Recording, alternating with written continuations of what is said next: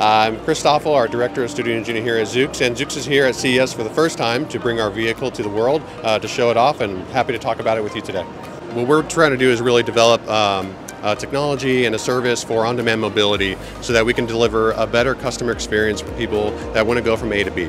And we believe we can do that with a ground-up vehicle as the best approach, because self-driving is a unique problem that requires a unique solution. And for us, that means something from the ground up. So what we have here in front of you is our pre-production vehicle, fully electric, 4-passenger vehicle that's really going to deliver a unique experience and maximize what self-driving technology can bring to the world. And we think at the end of the day, this is when people think of self-driving, this is the type of vehicle they want. They want something new, they want something special to give them a unique experience, and that's what we're working on.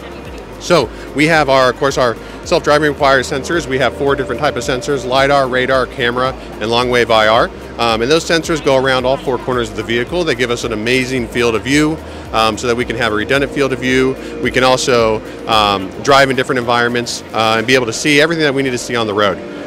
What you see also is light and sound. You can hear the sound, and basically we use light and sound, or what we call lux and vox, to really deliver basically a communication for the vehicle. We don't have a driver, so that we can't communicate with people with a hand wave, etc. But we can give them light and sound information, which is really good. We choose light and sound because not everyone can see or hear or read English, so we chose light and sound in that regard.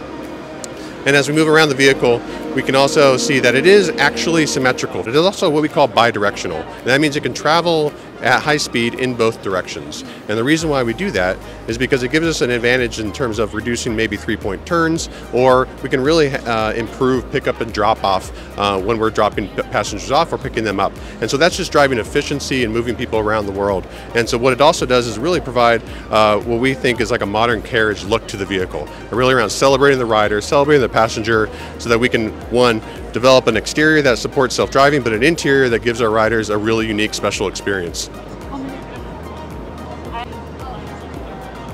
So Zoox has been around 8+ years, and we've been on public roads driving our test vehicles with our sensor hardware for a number of years now. We actually do that in Las Vegas as well. That same hardware is on the same vehicle behind us, and this vehicle is our production intent pre-production vehicle that's going to be on public roads soon as well, which we're really excited to showcase sometime in the future.